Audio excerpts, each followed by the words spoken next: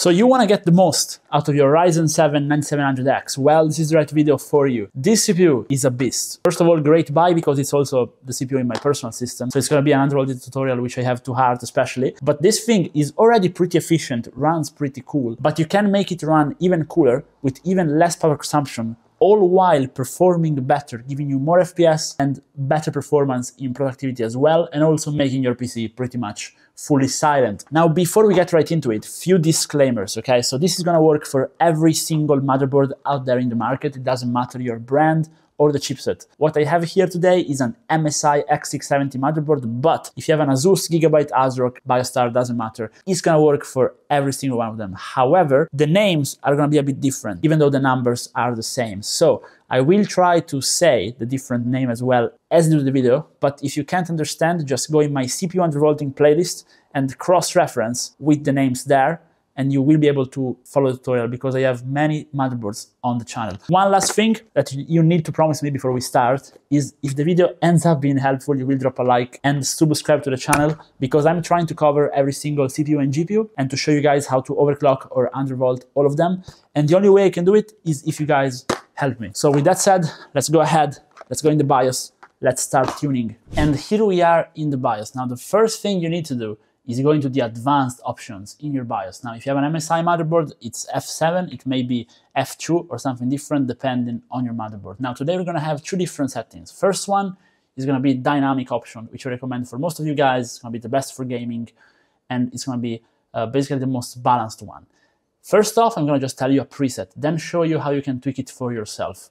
Then our second preset is gonna be the static one, in case you wanna have the lowest possible latency, lowest possible power consumption, and have a slightly better productivity performance, okay? So let's go into the OC tab, which is gonna be called overclocking or AI tweaker or something along those lines. You have a different motherboard, and the first thing we wanna do is enable our XMP or eXPO. So you just enable that, and hopefully you have 6000 MHz RAM because that's the best performing one. I also have a dedicated tutorial for RAM overclocking on AM5 in case you wanna tweak it more, play with the FCLK, for example, push it over 2000. Now this you want to test separately because if your XMP is unstable, you may think it's your undervolt, but it's actually the XMP. After we've done that, we want to go and do the actual undervolt. Now for that, we go into settings, advanced, AMD overclocking. Now this tab is going to be the same, no matter your motherboard vendor. Now we accept this, go into it, and we want to go into the precision boost overdrive setting and put it to advanced. Now, once we're here, what we want to do is go into the curve optimizer option and go in all cores. We then want to put it to negative and put 20. Now, if you just want to copy my settings, copy this. And you can basically close the tutorial if you just want to undervolt it because you're now done. So drop a like, subscribe to the channel, and I hope to see you guys again. But in case you want to stay, I'm going to tell you how to make this better and also have a few extra settings for performance. Now, 20 is gonna work for 99% of CPUs, but if you're very unlucky, this may be unstable for you. If this is unstable for you, you wanna put 10. Or if you wanna spend some time testing, 15 may also work.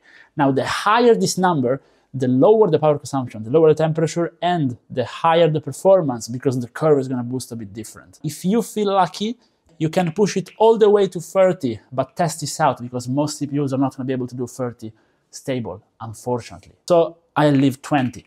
Now, if you're doing this just for efficiency, this is fine. You just need to do the undervolt. But if you're doing this for maximum performance, there is another important setting, and that is to unlock your TDP. So we go back in the overclocking tab, and if we take a look in advanced CPU configuration, we're going to have configure TDP or TDP. Again, it's going to be different depending on your motherboard. Now, if we hit enter, it's going to let us choose. Now, if you're doing this just for performance, you want to put the maximum possible, which is 170 watts. Now, if you are, however, doing this for efficiency, I recommend you either pick the 65 watts or the 95 watts. In case your motherboard doesn't have this simple configuration option, you can also input these values manually. So if you take a look here on the side, they are called PPT, TDC, and EDC. So PPT, in our case, is 230 watts in the first one, and TDC is 160 amps, and EDC is 225. So in case you do not have this option, okay, in your motherboard, we can just go back to where we were before for the undervolt in advanced AMD overclocking, and we want to go into precision boost overdrive, and under precision boost overdrive limits, we want to put manual. And now here we can just copy the values we had before and put them here. You can literally just copy the ones I showed you in my option and just choose whatever you prefer. So this is it if you want to do a dynamic undervolt, the one I was talking to you before, the first preset, okay, the one I recommend for most of you guys. But in case you want to do an old school overclocking / undervolting to get the lowest possible latency out of your system, even though you're sacrificing a bit of single core performance, you want to disable the core optimizer and actually go back into the overclocking tab and do it the old school way, which is find your CPU core ratio, okay, or CPU ratio or core ratio, depending on your motherboard, and you want to put this to 50 to start. After you've done that, you want to go all the way down and find your core voltage, which may also be called vCore voltage, CPU voltage, can have a lot of different names, and you want to put it into fixed or override mode, depending on your motherboard. And as you can see, the stock voltage is 1.3.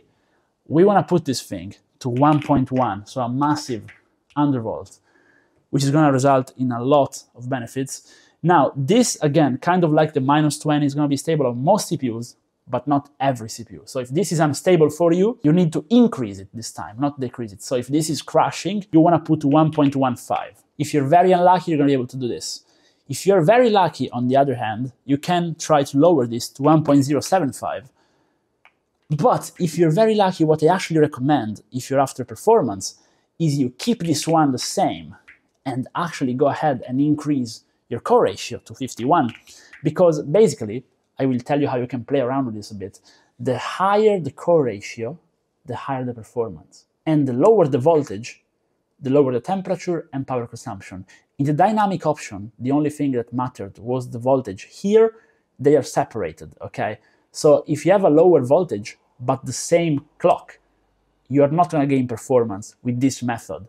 So what you need is to increase your core ratio. So if you just want performance, for example, 1.2 volts with maybe 53, if you're a bit lucky, may actually be the best thing you can do. But again, you need proper testing for this. I'm just showing you guys how to do it. And then, of course, for this one as well, you want to go ahead and unlock your TDP if you're after performance. If you want efficiency, TDP, that doesn't matter, but I still recommend unlocking it just to be sure, okay? Well, this is really it for today's video, so I hope it was helpful. Let me know down in the comments if it works for you, and even if it doesn't, let me know why it's not working or what are your end settings. And remember your promise, drop a like and subscribe, and I hope to see you guys in another video.